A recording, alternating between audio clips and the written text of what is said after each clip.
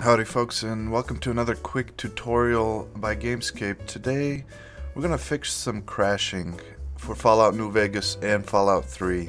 If you're anything like me, after downloading the New Vegas Stutter remover for your Fallout game on Windows 10, you might be experiencing a lot of crashing from your game. Every 10 to 15 minutes my game used to crash because of this. But don't worry, it's a really quick fix. First, you're going to want to navigate over to where your Fallout is installed. Now remember, this works for Fallout New Vegas and Fallout 3. So the file paths will be slightly different for those two games. Now, I've already made a shortcut here for my Fallout New Vegas folder. So my game is installed on drive D.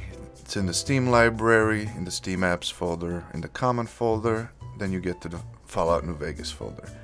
From there, we need to go into the data folder. From there, we need to get into this NVSE folder. If you are trying to fix your Fallout 3 game, it's gonna say FOSE, and you need to go in there. And that will bring you to the plugins folder. Now, open that, and you are looking for the New Vegas Stutter Remover.ini file. If you're working with Fallout 3, it should say Fallout 3 Stutter Remover.ini. Now you're going to want to open that. If it asks you what to use to open it, choose the notepad. And from here, it's super easy. Basically, all you need to do is change a couple of numbers. After bhook critical sections equals, yours is probably going to say 1, and it needs to be changed to a 0. I have already done this on mine.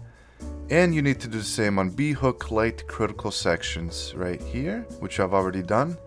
After that, click File, click Save, close that, and you should be good to go. Let me know if you need any further assistance with this down in the comments section. I try my best to help everybody who has any questions.